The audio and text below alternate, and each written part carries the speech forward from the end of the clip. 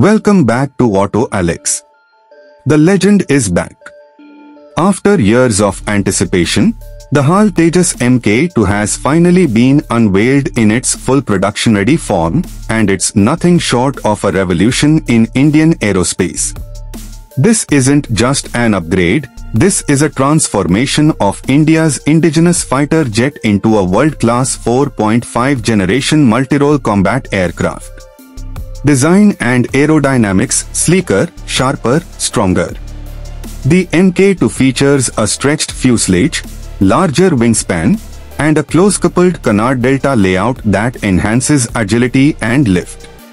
Compared to the original Tejas, the Mk2 is longer, heavier, and far more refined aerodynamically. It's built to carry heavier payloads, more fuel, and advanced electronic systems, all while looking sharper than ever. Power and performance, GE F414 engine brings it alive. At the heart of the Tejas Mk2 is the American-made GE F414 6 turbofan engine, producing 98 kN of thrust. That's nearly 40% more than the previous Mk1 engine. This leap in power means higher speed, longer range, and improved climb rate. Expect top speeds over Mach 1.8 and a combat radius exceeding 1,500 kilometers. Avionics and Tech, 21st Century Cockpit. The cockpit is now fully glass with a wide-area display, digital HUD, touch interfaces, and AI-assisted mission management. It features an indigenous SR radar system, electronic warfare suite, and sensor fusion to give pilots complete battlefield awareness. The Mk2 is also designed to be compatible with both Indian and NATO weapons systems. Armament and capability, multi-role monster. The HAL Tejas Mk2 can carry up to 6.5 tons of payload across 13 hardpoints.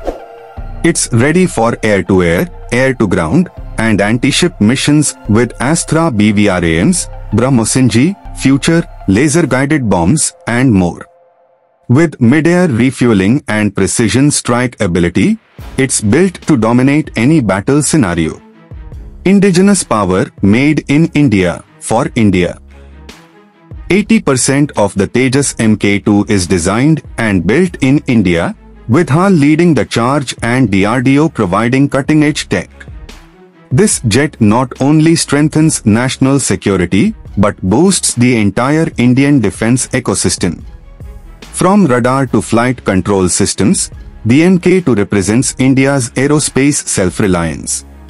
Production and deployment, what's next? Initial low-rate production is expected to begin by 2026, with full-scale induction by 2028. The Indian Air Force is projected to acquire over 100 units to replace aging Jaguars and MiG-29s. The Mk2 fills the medium-weight fighter category perfectly, complementing the Su-30 MKI and Rafale. Closing thoughts, Tejas Mk2 is a game-changer. This is more than just a fighter jet, it's a symbol of technological independence, military strength, and a bold vision for the future. The HAL Tejas Mk2 has finally arrived, and it's ready to soar into the next era of air combat. The legend is back, and this time, it's more powerful than ever. Let me know if you'd like a voiceover version or storyboard version next.